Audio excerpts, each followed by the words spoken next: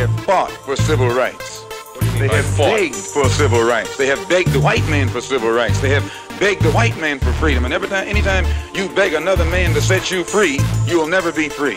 Freedom is something that you have to do for yourselves. And until the American Negro lets the white man know that we are really ready and willing to pay the price that is necessary for freedom, our people will always be walking around here second-class citizens, or what you call 20th century slaves.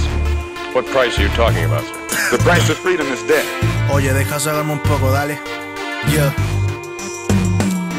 Se escuchan los pasos en la calle buscando gente. Personas honestas las tratan como a delincuentes. Tú nunca pasaste hambre, no sabes lo que se siente. No tengo otra manera, por eso sigo pendiente. Gente muera, sangre fría, me trae melancolía. El no saber si voy a estar vivo cuando termine el día. Mis ojos y mis manos se convierten en mi guía. No tengo lujo, solo sobrevivo el día a día.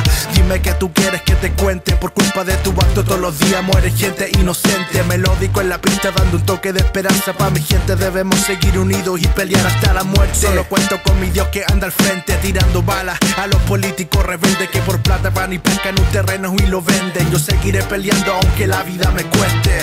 On the 4th of February 1948, we gained the right to self-rule. 6 decades later, we're yet to gain self-respect. We parade on the streets on the Independence Day, while AK-47s keep our freedoms at bay. Our televisions portray a fantasy world, keeping us distracted from reality, and any form of challenge to that fantasy is quickly smothered by the ruling ideology. Systematic marginalization against minorities of all backgrounds and historical grievances committed against them in the name of nationalism go unaddressed and unresolved. Speak one word against the way things are, you're immediately branded a conspiracy theorist, an anarchist, a spawn of Satan, a terrorist. This is Lankino trying to strike up a conversation, because my life is too short to carry anger and hatred. The love for my people is my sole motivation. This is the Grand Unification, Volume 1. Listen.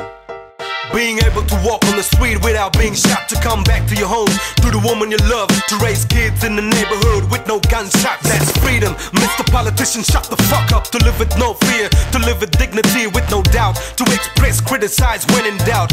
Respect oneself, respect one another. That's freedom, and that's all. I'm out. We must not confuse dissent with disloyalty. We must remember always that accusation is not proof, and that conviction depends upon evidence and due process of law. We will not walk in fear one of another. We will not be driven by fear into an age of unreason if we dig deep in our history and our doctrine.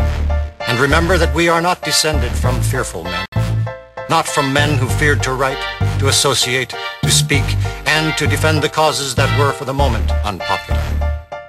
This is no time for men who oppose Senator McCarthy's methods to keep silent.